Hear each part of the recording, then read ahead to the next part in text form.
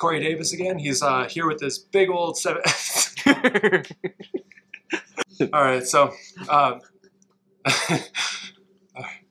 we're here with Corey Davis. You can find him on Instagram and his website. What's your website and Instagram? It's CoreyDavis.photography, and my Instagram is @lighthunter, LGHTHNTR. Yes, definitely go check it out. He's an amazing photographer. He's done photos up on Pikes Peak with cars and photographed Von Miller and his car collection too. So yeah, let's talk about this, the zoom lens. Yeah, what you got there? Yeah, so this is one of my bread and butter lenses. This is the Nikon 7200 VR2. I pretty much always have this lens in my bag, especially if I'm doing automotive stuff or any type of event photography. It's pretty versatile, and once you kind of get used to working within that focal range, this particular model, I actually put the Really Right Stuff tripod mount on it. So nice. That looks solid. Clips directly onto my tripod. Yeah, it's an awesome lens.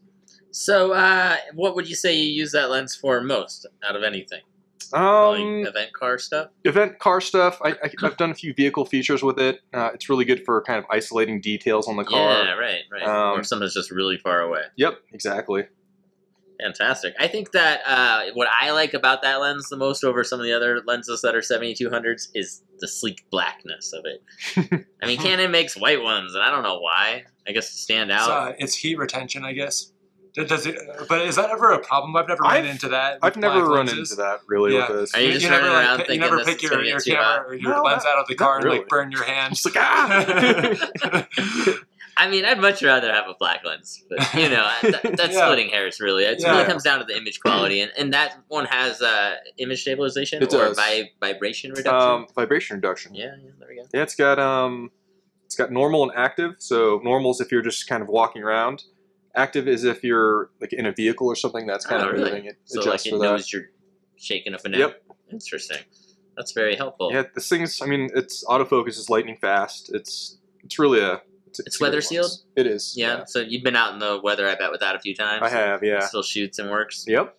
Knock on wood. A few Colorado blizzards shooting cars, I bet. Yes, and so this particular lens, I actually had a circular polarizer on it, and I had a camera strap malfunction.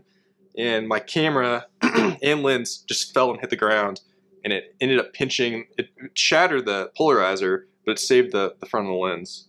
I lucked out. I noticed that you have a filter on there, so like you live by those now. Yeah, I started throwing them on there. It's just like, I don't know. Yes. I don't always have hoods, so a little filter kind of keeps a bump.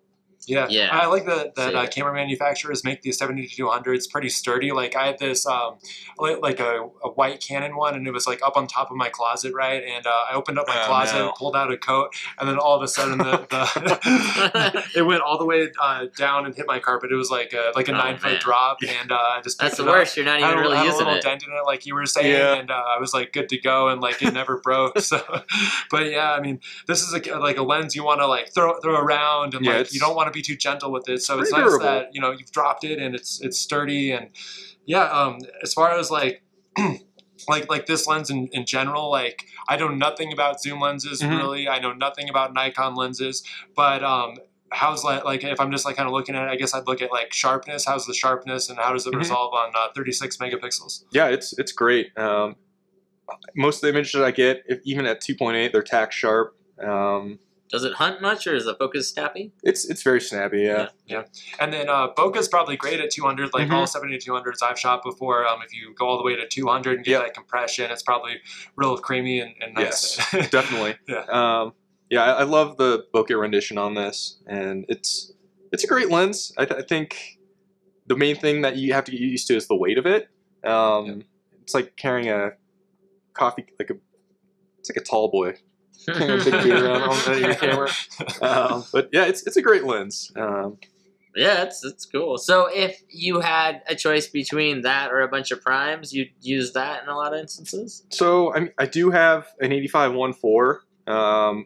I got this lens first, so it's kind of been my workhorse. But I have been kind of gravitating more towards the 85 and then just moving my feet more. But that's not always going to be the case. So especially with car photography. Yeah, depending on what I'm shooting, I'll either use this, or if it's like a static feature, I might grab the 85. It just kind of depends on the scenario.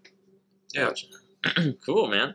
So, do they make any other 70-200s, or is that the only one? Do they make like an F4? Nikon make an F4? I think they do have one actually, but it'd be significantly less expensive. But you find you shoot it at 2.8 basically. Yeah, I mean, with pretty much all my lenses, I usually shoot wide open. I mean, a lot of times. That's what I'm paying for. But yeah, I usually use the 200 range on this, 135 to 200 range if I'm using this. Just kind of isolate subjects more. But yeah, you get a ton of bokeh at those long distances.